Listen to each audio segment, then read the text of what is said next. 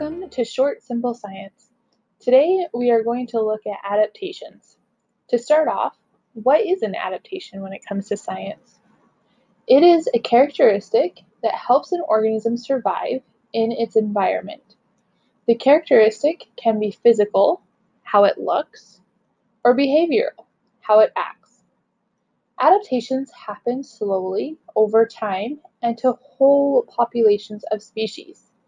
There wasn't just one day that suddenly all giraffes woke up with long necks. Instead, those with slightly longer necks survived long enough to have more kids than those that had shorter necks. And then those children with slightly longer necks found more food to survive and have more kids.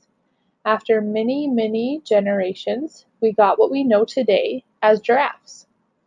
Because adaptations develop slowly in species, it can be difficult to think of them sometimes.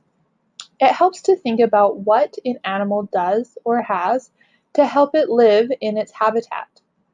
Birds that are native to cold regions have feathers on their legs, such as the snowy owl and sharp-tailed grouse. These birds, and many others, have this adaptation to help them stay warm in long, cold winters. Birds native to warm lands do not have this adaptation as they don't have these long cold winters to get through. Another way to spot adaptations is to look at differences between closely related species. A common example of adaptations is among Darwin's finches. While these are all finches living in the Galapagos Islands, you'll notice their beaks are slightly different. The beaks have adapted over many years to help each type of finch eat its particular type of food that is found where it lives. Finches in the trees have beaks that can better grab insects or get into tight places. The ground finches have stronger beaks to crush the seeds they eat off the ground. Everything has an adaptation to help it survive. The North American river otter has the ability to close their ears and nose while they swim to keep the water out.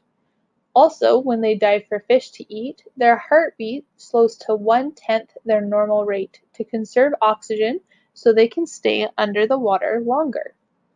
Sea turtle babies run to the water as fast as they can once they hatch to avoid being eaten by any predators. Tigers have stripes to help them blend into their surroundings. This makes them almost invisible to anything trying to kill them, as well as helps the tiger sneak up on prey.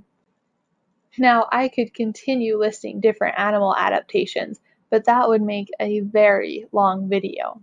So instead, think of your favorite animals and see if you can figure out what adaptations they have to survive where they live.